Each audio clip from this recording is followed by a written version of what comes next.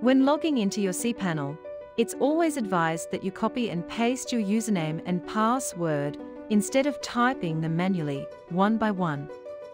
This is to avoid typo error that triggers invalid login message.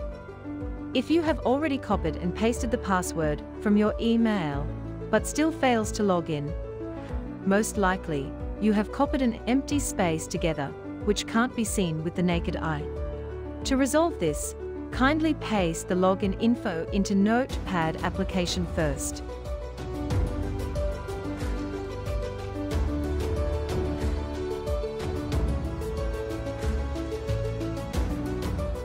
Then, select the password carefully, click Copy, and paste it into your cPanel login page.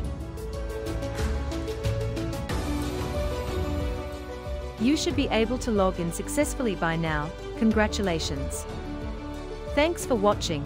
If you need any assistance, kindly contact us at support@netkl.com.